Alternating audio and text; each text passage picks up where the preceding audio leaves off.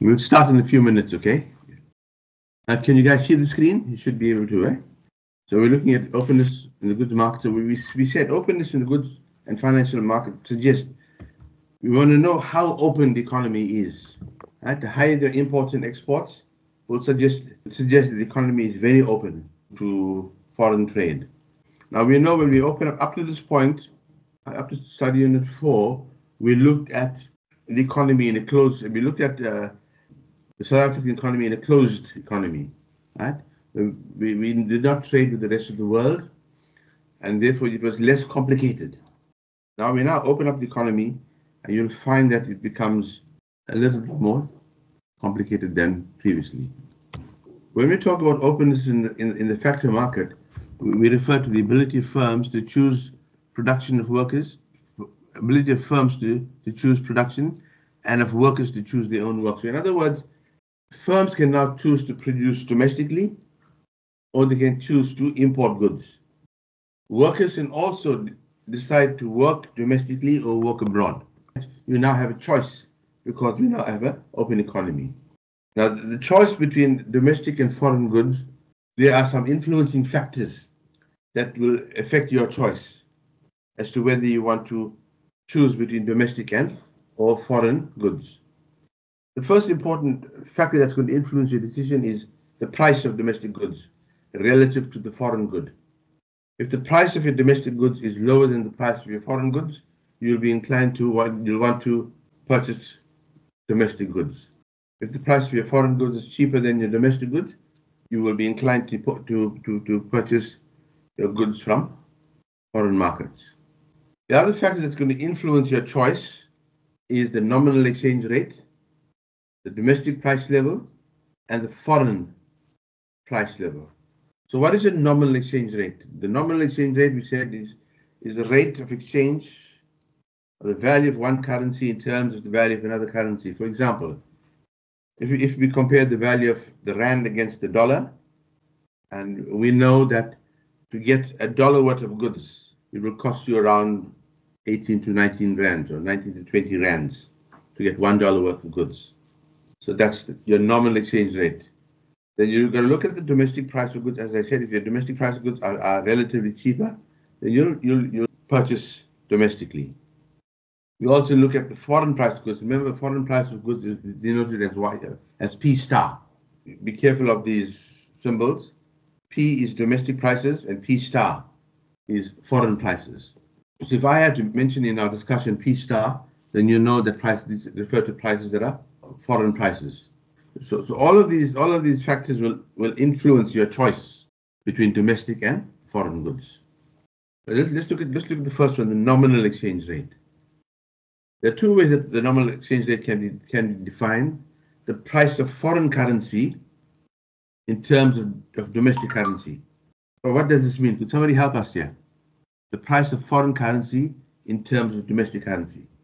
Is the price of the foreign currency compared to a domestic currency. Right, so in other words, if you're looking at rand and the American dollar, so we're looking at the price of the American dollar to the rand. So to give you an example, $1 is equal to 19 rands or 19.5 rands. Right, so you're measuring the foreign currency to the domestic currency. And the other way around, where you're measuring the price of the domestic currency in terms of the foreign account. Then what is it? What is an appreciation in the nominal exchange rate? An appreciation. An appreciation in the nominal exchange rate would suggest that the price of the domestic currency in terms of the foreign currency has increased. The price of the domestic currency in terms of the foreign currency has increased. So there's been an appreciation in the nominal exchange rate. Then a depreciation is obviously the opposite. What is a depreciation now? Depreciation is a domestic currency in terms of a foreign currency decreases. Yes. So a depreciation in the nominal exchange rate is when your domestic currency decreases in relation to the foreign currency. Now we need to move. Now we need to move from your nominal exchange rate, because we know that nominal exchange rate gives you an exchange rate not in nominal terms, rands and cents. A more effective tool is your real exchange rate. Right? So the formula to calculate the real exchange rate is given to you here on the screen. Your real exchange rate is equal to your nominal exchange rate times the price divided by P star. Will give you your real exchange rate. That way we move from the nominal to the real. Now let's look at the impact of the nominal exchange rate. Let's look at the impact of the nominal exchange rate. Assume the following. In year one, the GDP deflated for South Africa is 110. The GDP deflated for the USA is 110. And the nominal exchange rate is 1 rand is equal to $0.2. First, could somebody tell me what is the GDP deflator? What is a GDP deflator? It is a tool. The GDP deflator is a tool that is used to measure prices over time. Just remember this: the GDP deflator is a tool that is used to measure prices over a period of time for all goods and services. So in year one, the GDP deflator was 110. Deflator for USA is 110. Your nominal exchange rate is 1:0.2. So you want to calculate the real exchange rate. What's the formula? What's the formula to calculate the real exchange rate? Nominal exchange rate times your price divided by the foreign price. Remember that? There's the formula here, right at the bottom. The real exchange rate is your nominal exchange rate E times your price, which is your domestic price, divided by a foreign price. So all we do now is substitute the figures in that formula. So what is your nominal exchange rate, guys? It's 1 rand minus. Yeah, but 1 rand is 0.20. $0.2. You get $0.2 worth of goods. Okay, that's your exchange rate, and that is your nominal exchange rate. I will repeat myself. What is the formula for real exchange rate? It is your nominal exchange rate E times the domestic price P divided by the foreign price. So your nominal exchange rate is 0.20 times what's your price? Domestic price is 110 divided by your foreign price 110, and that will give you 0.2. Now in year two, the GDP deflator is still 110. For South Africa, the GDP deflator for USA is still 110, but your nominal exchange rate now changes. Right? You're using the same rand to get fewer dollars. So in other words, there's been a depreciation in the exchange rate, isn't that so? For the 1 rand, you're not getting $0.2 anymore, you're getting $0.1. So the nominal exchange rate has depreciated. Do you understand that, guys? Because it's costing us the same amount of money to get only $0.1, yet in year one, we were able to get $0.2. So the value of our exchange rate has depreciated. So let's do the calculation now. We know your nominal exchange, your real exchange rate is equal to nominal exchange rate E, which is 0.10 times domestic prices, which is 110, divided by foreign prices is 110, is equal to 0.1. 110 on top will cancel off with the 110 at the bottom, and you'll be left with 0.1 times 1, which is equal to 0.1. So if you compare year one to year two, what can you say, guys? What has happened to the real exchange rate? I think year one exchange rate was a bit higher compared to year two. So the real exchange rate was higher compared to year two. So in other words, there is a real depreciation. There's been a real depreciation in the exchange rate from year one to year two. There has been a real depreciation, right, in the exchange rate from year one to year two. So in other words, we're saying that the relative price of our goods now compared to the USA goods has declined. Right, the price of our goods relative to the USA goods has declined. Let's look at another example now, right? Impact of the price level. Here we look at the impact of the nominal exchange rate. We kept the price levels constant, and we changed the nominal exchange rate from 0.2 to 0.1. Let's now look at the impact on price levels now. Year one, the GDP deflator was 110. The nominal exchange rate is 1:0.1. In other words, 1 rand you'll get, for 1 rand you get $0.1 worth of goods. To do that calculation, it's quite straightforward now. It's your nominal exchange rate, which is 0.10 times your GDP deflated for South Africa was 110 divided by GDP deflated for USA 110. That will give you 0.1. Times 1 is, well, you don't need to write the times 1 here. And that will give you $0.1. $0.1. Now in year two, the GDP deflated for South Africa is now 120. Because we want to know what is the impact of the price level now. So the GDP for South Africa is now 120. The GDP for the USA is 110. The nominal exchange rate remains the same. For every rand you get $0.1. Now let's calculate the real exchange rate for year 2.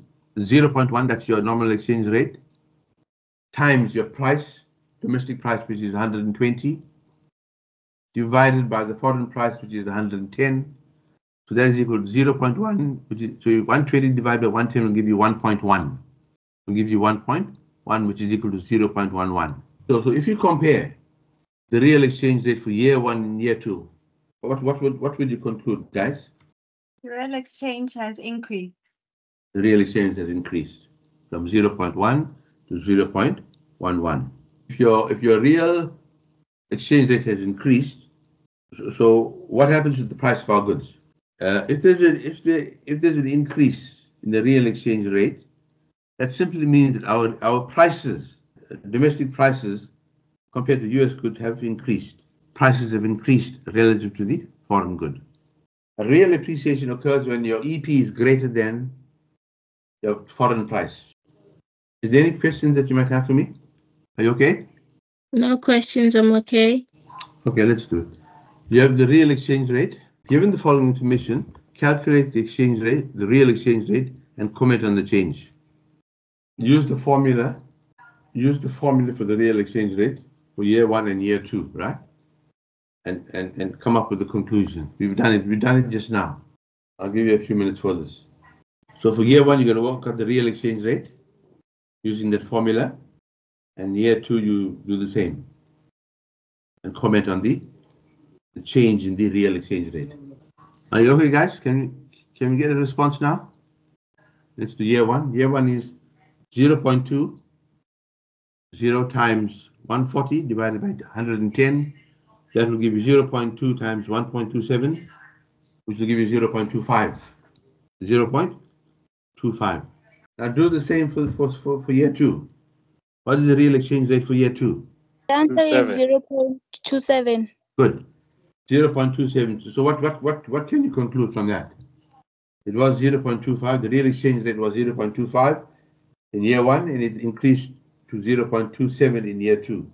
So what conclusion can you arrive from that? It increased from 0.25 to 0.27. So there's been an appreciation. There's been an appreciation, isn't that so? In the real exchange rate from 0.25 to 0.27. So that simply means the value of our domestic currency, the price of domestic goods are more expensive than your foreign goods. Although there's a decrease in your nominal exchange rate from 140 to 110 and from 180 to 120, your nominal exchange rate decreased from 0.2 to 0.18 from year 1 to year 2. Even though the nominal exchange rate decreased, we still have a real appreciation in the exchange rate. And that occurs as a result of the change in prices. This is due to the increase in the domestic price level relative to the foreign price level. You understand? Price level in year 1 was 140. Price level for USA was 110. In year 2, it was 180 compared to 120. So although the nominal exchange rate decreased from 0.2 to 0.18, there's been a real appreciation as we calculated from 0.25 to 0.27, and that occurred as a result of an increase in the domestic price level relative to the foreign price level. So we're giving a reason why that there's been a real appreciation, because real appreciation has occurred as a result of an increase in the domestic price level compared to the foreign price level. It was 140 to 110. It increased from 180 to 120. So it's the price change in the price level that has caused an increase in the real exchange rate. Now let's look at some theory. The openness in the financial markets refers to the ability of financial investors not only to choose between money and domestic financial assets, but also to include foreign assets in their portfolio and to speculate on movements in foreign interest rates versus domestic interest rates. When we talk about the openness of the financial markets, it gives your financial investors the opportunity now to choose between domestic financial assets and foreign assets. and they will change their portfolio depending on the interest rates offered by the domestic interest rates and the foreign interest rates. So that will change their portfolio depending on the changing interest rates between foreign and domestic. Balance of payments is a national account.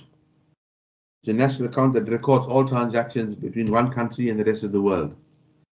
In the South African case, it is a national account that records all transactions between South Africa and the rest of the world. That will include your current accounts, capital transfers, financial transfers, and so forth. Will be recorded in the balance of payments. So let's look at let's make a distinction between the trade balance and the balance on the current account.